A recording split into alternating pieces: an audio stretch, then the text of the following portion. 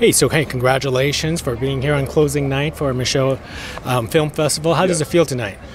It's actually a great feeling to know that when you can go in and create something and bring forth a level of content that is appreciated by, a high caliber film festival, to say, hey, we love what you did with this film. I mean, that's the greatest feeling of all, because, what better than a reward of just being affirmed.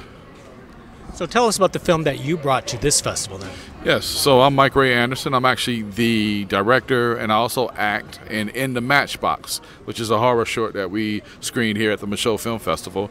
And just directing, period, gave me the opportunity to take a vision that guy came to me. Like, we literally met on social media, and he just came at me. So we teamed up together, and he gave me the vision, and I said, yeah, we can do this. We can make it happen. We brought together a great team. We had Hawthorne James. I don't know if you know who that is. He's from Speed and 5 Heartbeats. He plays the lead role as our Uncle Wendell. We play cousins. I'm Cousin Ray, and he's Cousin Ronald. And, of course, we had Davis Osborne from The Conjuring, and then as well as Chad Ayers, who's a great actor.